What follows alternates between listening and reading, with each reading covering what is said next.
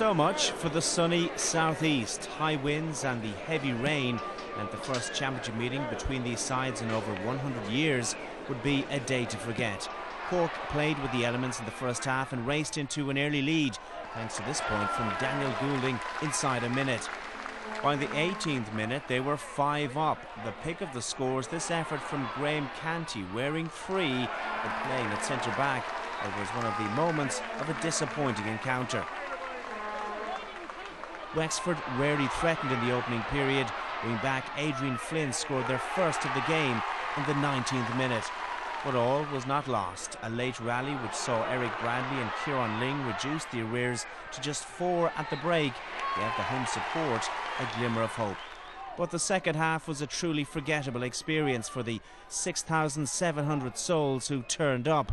Wexford had the wind at their backs, but their lack of discipline presented Cork with 3 early frees, which were all converted. Those scores, along with this point from John Miskela, put the Leesiders in the driving seat once again. Matty Ford reduced the deficit to 7 points in the 10th minute.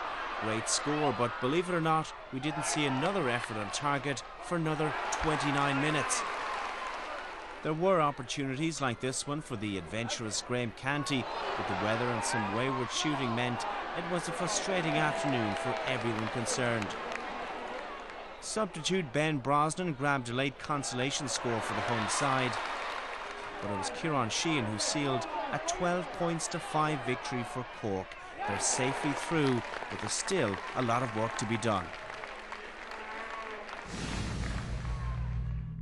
Conditions were terrible, just absolute wind and rain and that, and it was difficult for everyone. But I think it was a good, hard game. Both teams fought it hard, and it was good from our point of view. It was very competitive, and then hopefully stand to us going forward. I know you've been hinting maybe that this might be your last year. You're now out of the championship.